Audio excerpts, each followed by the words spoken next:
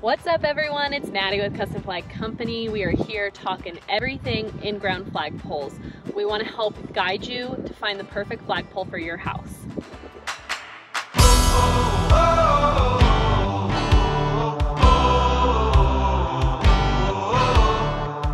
The first part we're going to talk about is the height of the flagpole, and this all depends on the size of your house. Do you have a ranch?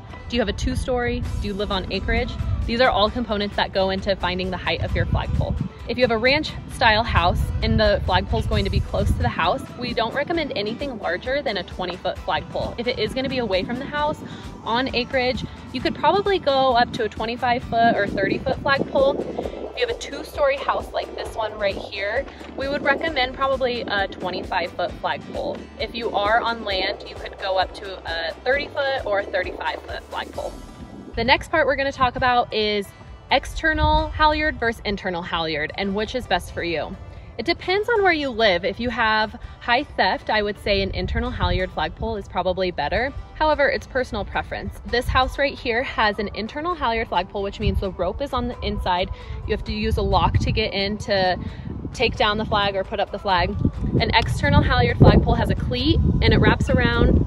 And if you're not worried about your flag getting stolen, this is the perfect option and the most affordable. The last part we're going to talk about is the finish of the flagpole, the color. So there's black, bronze, and silver. The black is probably more modern, the bronze has more of a rustic feel, and the silver is timeless. Totally up to you, personal preference. Whatever choice you make is going to be a great one.